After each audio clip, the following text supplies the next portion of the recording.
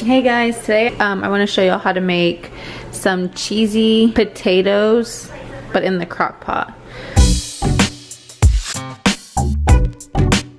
So you're gonna need some red potatoes, ranch dry mix, aluminum foil, a crock pot, and thyme seasoning, and salt and pepper if you'd like.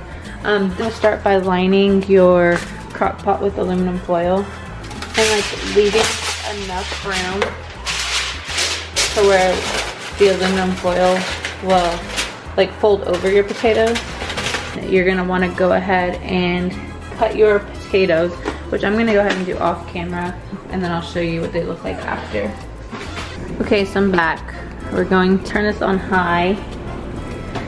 According to the recipe, if you put it on high, it only takes 3 to 4 hours to cook. If you want it to cook slower on low, it's like 7 to 8 hours or 6 to 7. So these are what my potatoes look like. Just like cut up into like smaller pieces. I mean, you can go as big as you want, small as you want.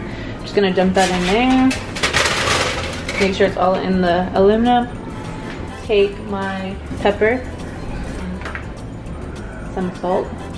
Not too much because the ranch dip also has sodium in it. So the recipe calls for 1 tablespoon of your ranch seasoning.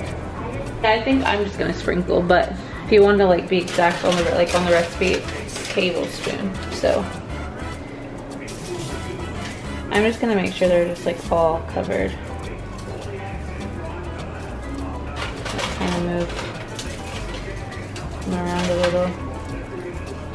And then it says to throw in some cheese, so I'm gonna do that. Sorry, I forgot to add this at the beginning, but here's the cheese I'm gonna be using. You can use whatever kind of cheese you want. I'm gonna kind of put in there as much as I think. You're also gonna throw another layer after they're done, and then let it sit for a few minutes once they're done, just so that you have like some cheese on the top. And then I'm gonna throw in a little bit of these thyme leaves just for flavor. Then you're gonna go ahead and cover them in your crock. They look like that.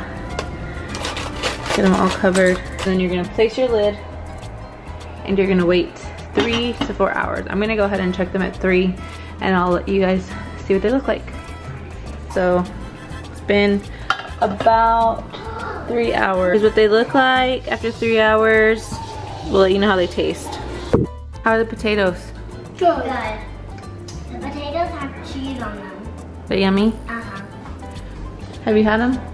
No, not yet. What do they look like after? Hold on, don't taste them yet. Me, Dad, Caleb, and It tastes like a baked potato. So if you like baked potatoes, don't expect crunchy.